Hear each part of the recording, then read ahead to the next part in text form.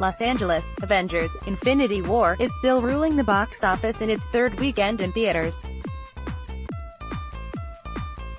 Walt Disney Studios on Sunday estimates it has added $61.8 million from North American theaters, bringing its total domestic earnings to $547.8 million.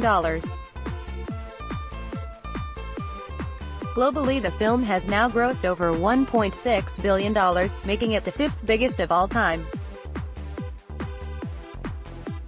The superhero blockbuster easily overpowered newcomers like the Melissa McCarthy comedy, Life of the Party, and the Gabrielle Union thriller, Breaking In. In a distant second, Life of the Party earned an estimated $18.5 million, while the modestly budgeted Breaking In took third place with $16.5 million. The mom-themed films were strategically timed to launch over Mother's Day weekend. Both drew mostly female audiences.